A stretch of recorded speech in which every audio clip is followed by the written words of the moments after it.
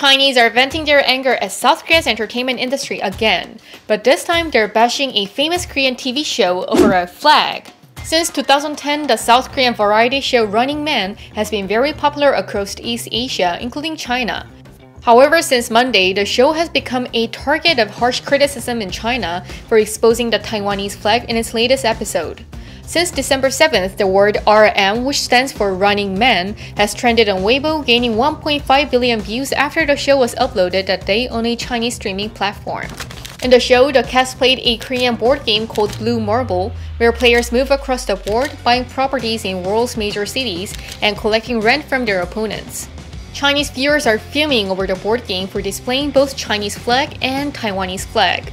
Previously in 2015, Twice's Taiwanese member Ziyu faced backlash after introducing herself as Taiwanese and holding the flag of Republic of China alongside that of South Korea. However, this time, Chinese viewers are bashing the show for violating Beijing's One China policy, as the board game indicated Taipei and Beijing as cities of two different countries. They are even complaining that the TV show lacks respect for its Chinese fans. On Weibo, Chinese users are calling for boycott of the show and are demanding apology. One user wrote, quote, "I've been fond of Running Man for 10 years, but since I'm Chinese, I will not watch the show from now on." The China-Taiwan divide issue has a long history, as the Chinese government views Taiwan as a breakaway province that will eventually be a part of China again. Currently, the show has been removed from the Chinese video streaming platform Bilibili. However, the platform faces another problem since it had been streaming the show illegally.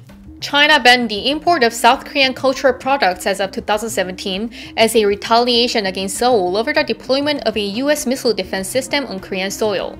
That means airing and streaming Korean films and shows in China are illegal, and Running Man is no exception. Most likely, the Chinese viewers watched an unauthorized, pirated version of the show. However, Chinese netizens are still demanding an apology, with hashtag RM insulted China trending on Weibo.